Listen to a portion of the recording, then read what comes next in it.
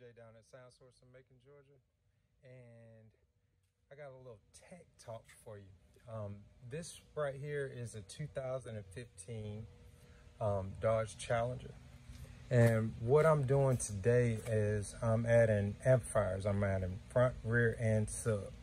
So the moral of this video today is to show you the correct way and the correct stuff you need to actually make this your best project or great sound quality, because it's all made by a unit called ScatPack.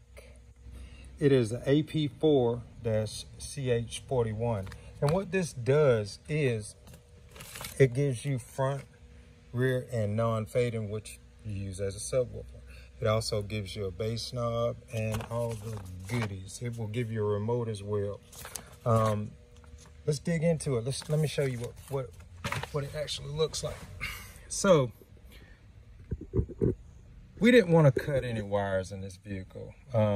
My biggest issue is I have one too. I have a 2019, and it's a Charger as well. But the moral of this video is to show you you do not have to cut these wires.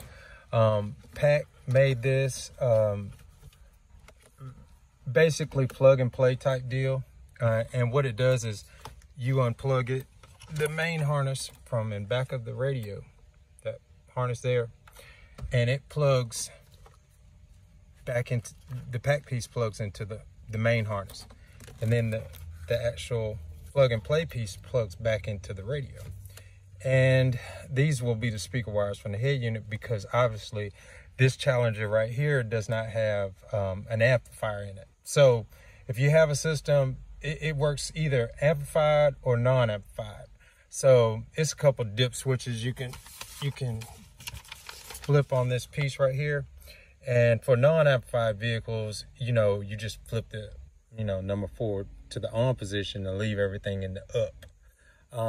This thing will actually give you a remote wire out as well. And one other goodie, I'll find somewhere to hide it. Probably, no, I'm not gonna do it there, but probably in this under piece right here, something, I'll drill a hole, and he'll be able to turn up his bass and all that good stuff. Reason being, might not want to get it up here.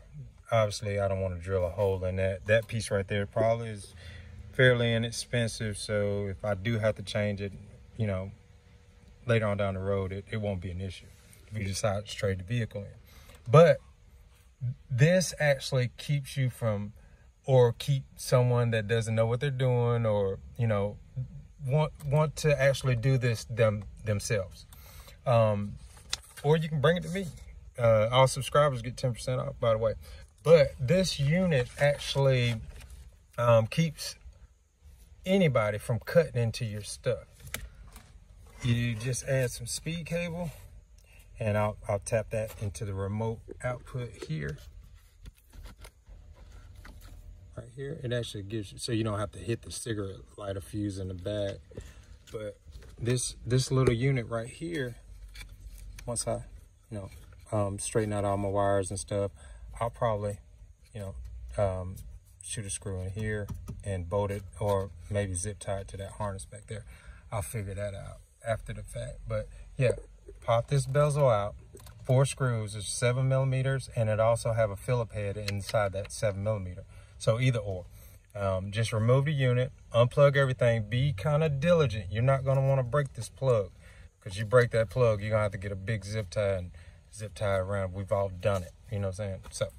So, and these clips right here are kind of fragile, just a little bit. Dodge is pretty good about making good plastic pieces to actually go in their units. So just be kind of careful. Use your plastic pry tools and all that good stuff. You can get them at Harbor Freight, Lowe's, Amazon, whatever, but you're gonna want plastic pry tools to actually get in here to release those tabs, so you're not breaking or damaging the thing. Don't use metal screwdrivers. You can, but hey, look, you know what happens. You break stuff.